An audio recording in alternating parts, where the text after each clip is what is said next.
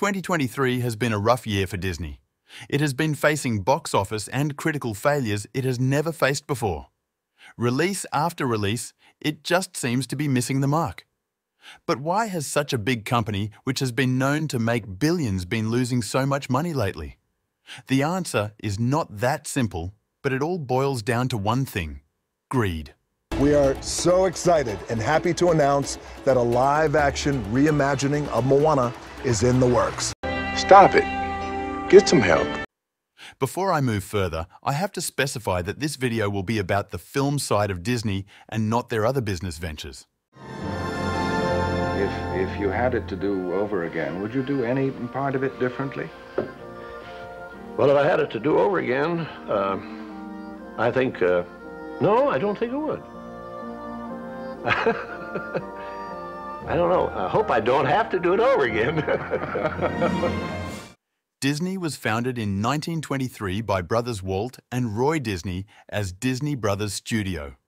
It also operated under the names Walt Disney Studio and Walt Disney Productions before changing its name to the Walt Disney Company in 1986. Early in its existence, the company established itself as a leader in the animation industry. After becoming a major success by the early 1940s, the company diversified into live-action films, television, and theme parks in the 1950s. Following Walt Disney's death in 1966, the company's profits, especially in the animation division, began to decline. However, the company managed to find its way to the top again with the appointment of Michael Eisner as the head of the company in 1984. This period of success has become well known as the Disney Renaissance. Nothing could stop Disney, but then along came... We're going to be expensive. I think if you can interpret what that word means. In 2005, Bob Iger was made the new CEO of Disney, and this is where the cracks we see in today's Disney started to form. Disney saw new heights under Bob Iger's management, but his plan for reaching those new heights was not so foolproof as time has proven. What Bob decided to do was, instead of continuing to beat the competition by making great and creative content, he would just buy out the competition and win it all that way. And so the company started to expand and acquire other corporations. In the following years, they bought Marvel, Lucasfilm, 20th Century Fox, National Geographic, and many more brands and properties. And with all these acquisitions, Disney slowly started to lose its identity, and this brings us to modern-day Disney and its many problems. People gravitated towards Disney because of how the magic-filled company offered an escape from reality with its unique, creative, and fun stories. But this cannot be said about today's Disney. Disney today has lost all that magic. Like I said before, the company established itself as a leader in the animation industry, but that is far from what they are known for today. Creatively, modern Disney is bankrupt. All they just do is churn out sequels and live-action remakes of their well-beloved animated movies.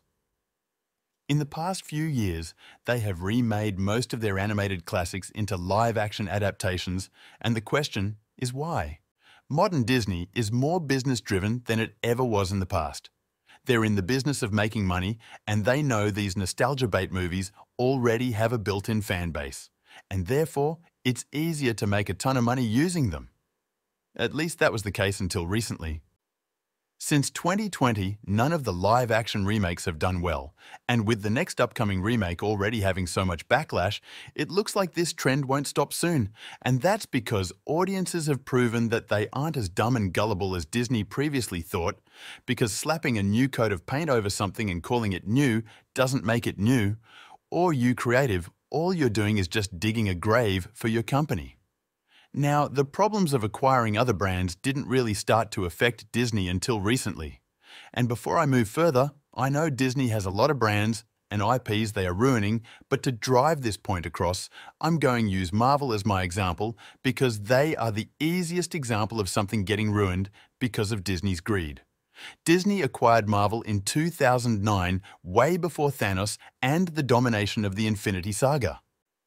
Marvel already had a plan for what they were going to do in the next years, and Disney didn't intervene most likely because they didn't think that Marvel had the potential to become as big as it is today. They let the Infinity Saga play out as planned, but they were not going to leave Marvel alone after seeing it churn out billion-dollar movies one after the other. So, after the Infinity Saga ended, Disney started to intervene. We're going to be expensive. I think if you can interpret what that word means.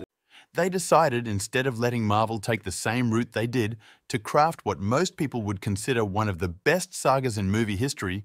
They would instead milk them for everything they got at the expense of quality. And with all these lackluster projects flooding the market, Disney managed to kill their most profitable cash cow. Pixar, Star Wars, and all their other IPs have or are going through the same fate as well, because Disney doesn't care about putting out great stories anymore. It just cares about getting back tons of money, no matter the cost. So, thanks to all of this, Disney is not only dragging itself down, but it's taking most of Hollywood with it. So, can Disney be fixed?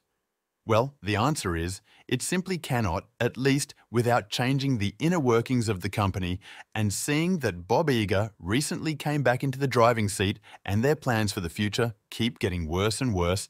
I think it's going to be a long time before the magic returns.